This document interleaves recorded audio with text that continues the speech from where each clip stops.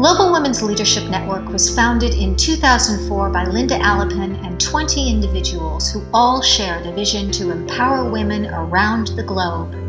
We have 160 women all over the world, 40 plus developing countries.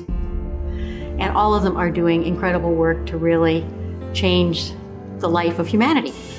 And many of them working with nonprofits that are helping people with health, with their own leadership kinds of things, with economic stimulus like microcredit. So I just have a wonderful life being part of the network of those women. I'm very privileged to be able to interface with them.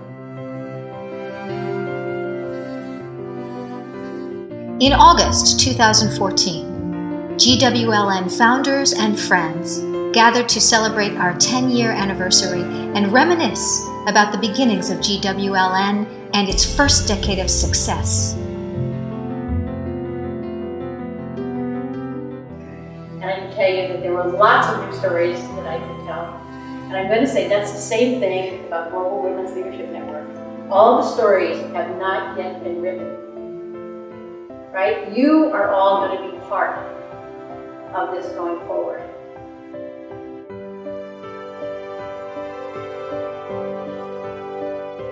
We look forward to working together to continue advancing the leadership capacity of women and girls globally through our transformational leadership education programs and regional alliances around the world.